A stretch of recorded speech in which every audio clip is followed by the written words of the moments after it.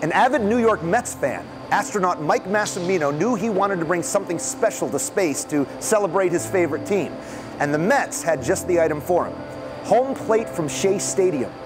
In 2009, Mike, along with the home plate, flew on STS-125, the final Hubble Space Telescope servicing mission. The home plate, on loan from the New York Mets, is now on display at the museum in advance of the opening of our new Hubble at 25 exhibit. Mike, now Intrepid Senior Space Advisor, along with President Susan Marenoff-Zausner and Collections Manager Rachel Herman, recently visited the New York Mets at Citi Field, their new home, to pick up this unique artifact.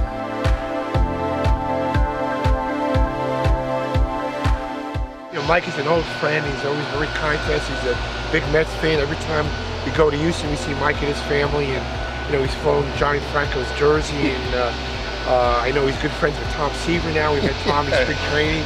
So he's our honorary Met astronaut.